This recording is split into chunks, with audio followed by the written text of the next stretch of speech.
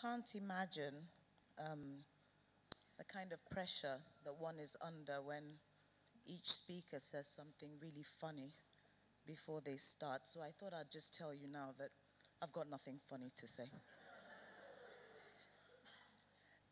In February 2050, I'll either be celebrating my 76th birthday or I'll be buried under a mango tree, my ashes washed around by rain, mingling with the earth, absorbed into the roots. And if my grandchildren are anything like my kids, I imagine them debating if eating the mangoes from this tree would make them cannibals. 2050 seems such a long way off in the life of one individual, but it's not in the life of a continent whose future is increasingly bound to the rest of the world, and questions abound about whether it will be recognized for its innovation, productivity, and development, or whether it will be left behind. Where one hopes for the former, it's really very hard to predict. And of course, I'm talking about Africa. Just a few days ago, I drove through the gates of my house in Lagos. A rather perplexed nanny told me that there was no electricity, that the inverter had run out, and that we couldn't power our generator because there was a fuel scarcity. For a few seconds, I thought, this is 2015. How is it that a country where oil was discovered about 60 years ago is yet to sort out its power generation? But that's Nigeria, a country that also turned a corner a few weeks ago by voting out a failed or failing incumbent, a rare occurrence on our continent. And it's these contradictions that make this exercise uniquely complex.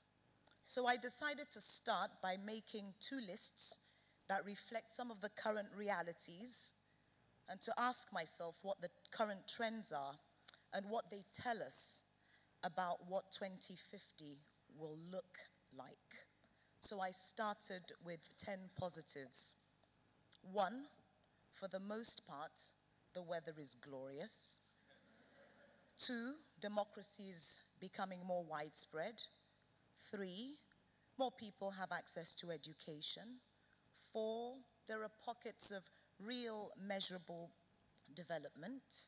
5, people are becoming more wired. 6, there is more regional cooperation. 7, we're living longer, albeit without electricity. 8, new technology makes communication easy. 9, Nigerians were deemed the happiest people on earth about 6 years ago. 10, more oil is being discovered. So I also made a list about some of the worrying negatives. 1, more oil is being discovered. 2, ethno-religious conflict abounds. 3, terrorism. 4, one non-African country seems to have won the contract to develop most of that continent. 5, the gap between the rich and the poor is ever widening. 6, superstition plays too vital a role in daily life. 7, the suppression of human rights, gay rights. 8, there are still very few truly industrialized economies.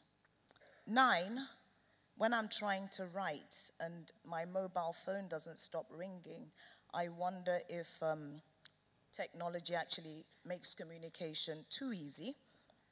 And 10, the quality of leadership and how long some of our leaders insist on staying in power. Mugabe.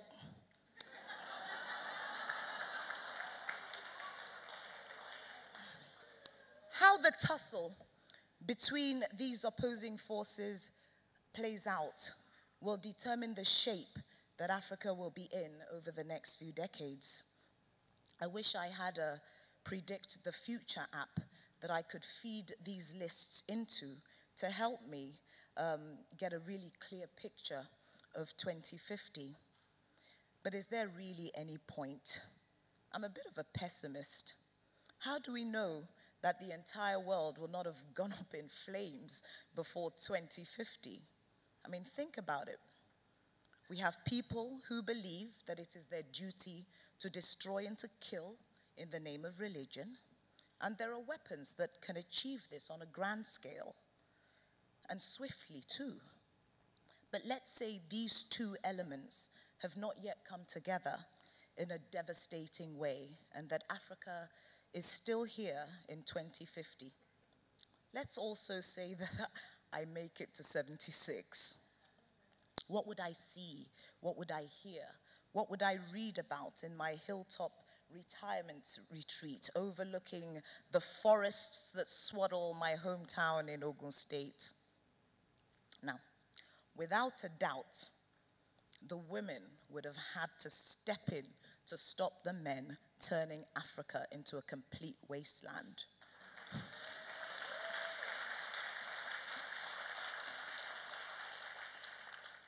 The menfolk will have been engaged in wars egged on by foreign powers who are eager to sell their arms and test out their weapons. But once women take charge across the continent, these wars will immediately die out. Our new leaders will have meaningful conversations and bonding sessions where they will discuss the works of Mariam Abba, Bessie Head, Audre Lorde. They'll talk about shoes and lipstick and the Wonder Bra. They'll talk about how to make Nkrumah's vision of a Pan-African state a reality. They'll talk about the fact that history is back in schools and being taught in a meaningful way. They'll talk about how some women are from both Mars and Venus, and how Nigeria is leading Africa into a new era of sustainable, eco-friendly power generation. Africa will be one big happy family, cooperating in trade and leisure and advancing our economic interests in the global marketplace, ushering in an era of unprecedented peace and prosperity. Naturally, we will have found ways for men to nurture pregnancies so parents can take turns. Men will finally know how women feel.